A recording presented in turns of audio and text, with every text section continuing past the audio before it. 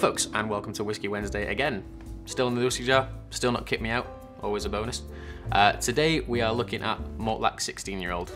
Now I've had quite a lot of private messages from a few of you guys asking me to review this when I did the Whiskey Tour collection a couple of, months ago now. It was actually September, October time.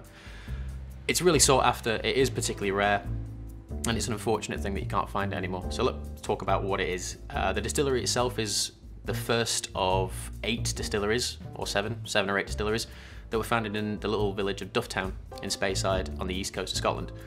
It was founded by a man whose name eludes me. It may have actually even been a woman, but the most important thing about this distillery is that it distills whiskey 2.81 times. Now, to explain that would take longer than this video, which I'm assuming is going to be sort of around 10 minutes long. If you just Google Mortlach distillation, it shows you the entire run through. If you can understand it, please try and explain it to me, because I still can't understand it to this very day, and I've been studying those pictures for about 3 years. But this whiskey was part of the Flora and Fauna collection. Now that was a collection of whiskies from around 20 to 23 distilleries that were mainly prioritised for blending in the Johnnie Walker blends. Johnnie Walker's owned by Diageo, Mortlach is owned by Diageo, FTSE 100 company, one of the biggest drinks company in the world, on Guinness, Smirnoff, all sorts of things. And this was predominantly used for blending. Johnnie Walker Gold, Johnnie Walker Black, Johnnie Walker Platinum and Blue, a lot of it goes into those. This is a minimum of 16 years old, fully matured in ex-sherry barrels. This isn't a natural coloured whiskey, so I wouldn't pay too much attention to that. There will be some additional colouring into this whiskey.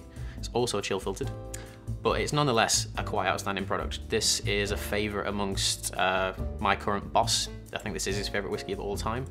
I managed to pick it up 3 years ago for not a lot of money at all. It's one of those things where you kind of order it on an order form as a bit of a cheeky thing to do, and eventually a case turned up, and we all bought a bottle each amongst the staff, so it was quite a nice thing to have. But enough talking, we'll get onto the whiskey because that's what you're all interested in. So let's have a little smell of the thing.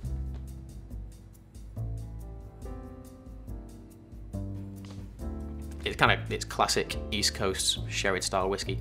It smells like Christmas. It's raisins and sultanas, Christmas cake. I get a little bit of white chocolate, and there's always a little bit of milk chocolate running through there as well.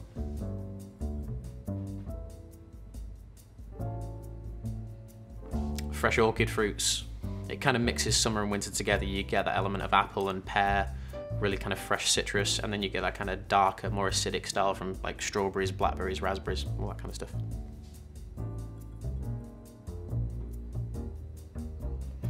Yeah, classic Speyside. White chocolate, raisins, sultanas, loads of rich, opulent, decadent styles. And because it's 2.81 times distilled, in theory it should be a very soft feel as soon as we actually taste it.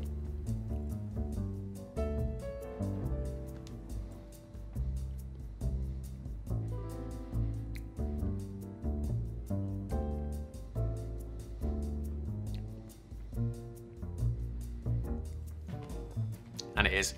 I mean, as you can already see by the bottle, over the course of 3 years I've taken quite a good chunk out of that. And it's because it is remarkably easy to drink. I think it is why people do favourite it so much. You get the richness of the sherry, all of the decadence, all the luxury, but a really, really soft mouthfeel. Modern Mortlach is still 2.81 times distilled, but it doesn't prioritise as much sherry use as this does. It's a good combination of bourbon and sherry cask. But I think this is what people think of when you hear the word Mortlach dotted around, much in the same vein as Springbank. If you chat with any whiskey drinker who's been drinking whiskey for a long time, this bottle or this distillery will come up at some point.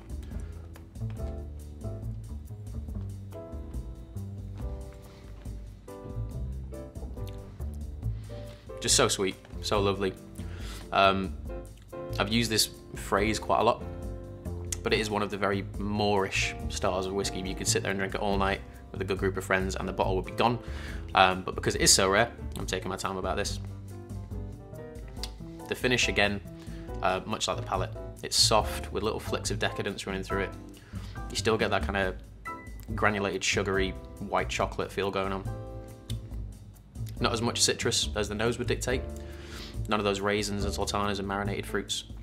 Just soft, lovely, and very, very easy going. In terms of scoring it, again, it's quite rare, as a few of the whiskies have been on in terms of previous reviews. So it's not an easy score to give to something that you can't find that much anymore.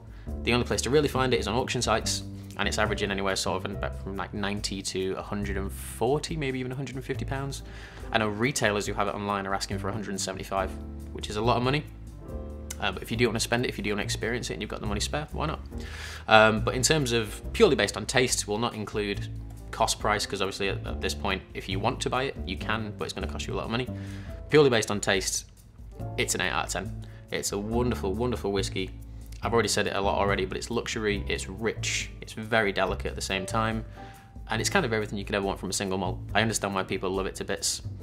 In terms of experiencing this whiskey without paying anywhere between 100 to 175, independent bottlings of Mortlach from people like Hunter Lang, Signatory, Gordon MacPhail, all these huge independent bottlers offer things that are this age or older or even younger, fully matured in sherry at 43% and above. So you can experience this without actually trying this itself. But in terms of if you do have this at home, and I know a few of you do, tell me what you think of it. Is it 8? Is it more? Is it less because it's so expensive these days? Yes, Mortlach 16, Flora and Fauna bottling from Diageo, 8 out of 10. That's our official score here. Thank you for watching, and hopefully you're enjoying these whiskey jar videos, because, well, they look amazing, don't they? But thank you very much. Have a nice evening, and I'll see you all next week. Cheers.